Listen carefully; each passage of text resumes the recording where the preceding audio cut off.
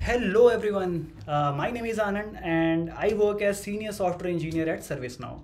And welcome to my YouTube channel Bits of Code. Over the years, I have solved tons of multi-threading problems and now I want to break them down for you in a way that's very easy to understand. So we are kicking things off with a brand new series called Multithreading in Java.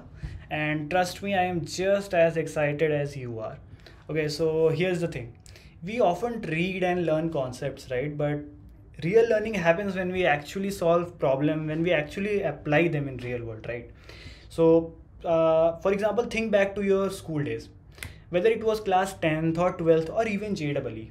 Just reading theory didn't build confidence, right? Solving sample papers and mock tests did. So multi-threading is also the same. No matter how much theory you read, unless you get your hands dirty by solving problems, you won't feel confident, and especially in the interviews. Okay, so here's the plan. We'll solve a ton of multi-threading problems together, and not just in one way. We'll try different methods so you get a real grip on the underlying concepts. So I have already put together a list of core concepts and handpicked problems that will help you become truly confident with Java multithreading.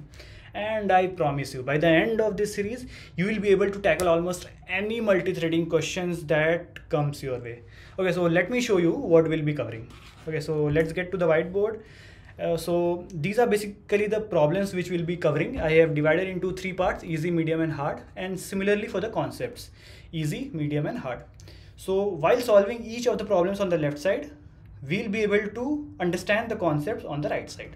And also one more thing along with this, for better understanding, I'll also be giving you a real life analogy for all the concepts which are present here, right? So you will never forget it. Okay.